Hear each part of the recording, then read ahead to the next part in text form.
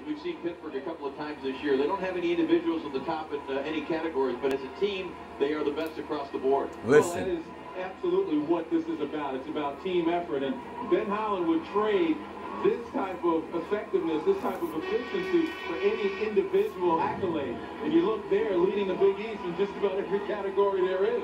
And also leading the nation. The NCAA too, the nation. They're among the top 10 in all of those categories as well. Yep. You know, that's what happens when you're getting it done, when you're efficient.